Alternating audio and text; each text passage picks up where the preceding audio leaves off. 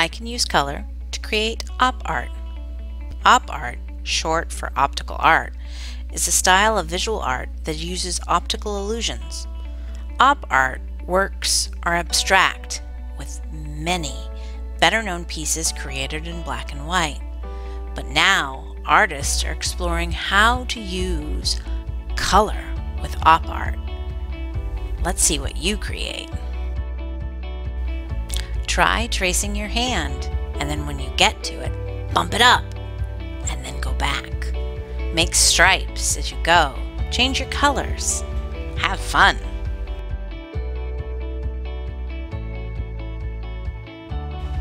Here's a more challenging one. Try doing some vertical and horizontal lines.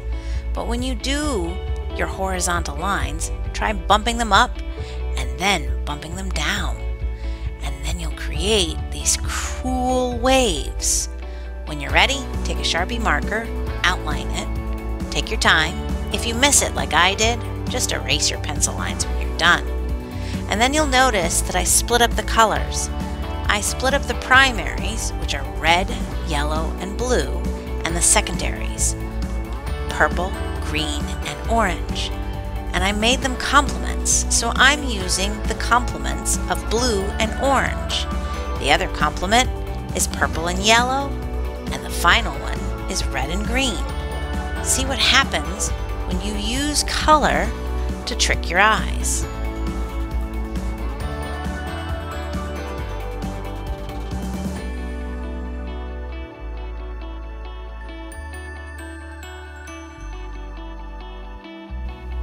So I liked it, but I wanted to make it pop more. So I took some red to create a shadow, and then I took some purple across the blue to create an even deeper shadow, because I really wanted it to pop out. So then I added a little bit more, and just a little bit more, just to see what would happen. Tell me what you think.